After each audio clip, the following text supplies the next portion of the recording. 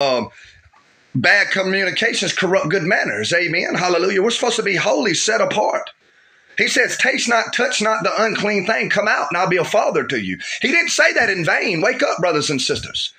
Amen. Are you partakers in Christ? Or are you partakers in devils? Which one? You got to love Jesus. You got to love the Lord, Yeshua, Jesus, before you love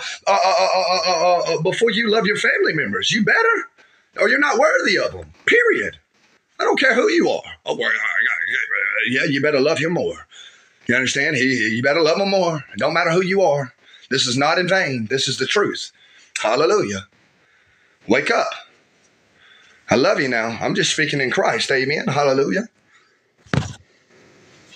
You're hearing the truth. These things will follow you. You can't run from these. This is the truth. It's going to follow that conscience until you repent, turn to the Lord, and remember your first love.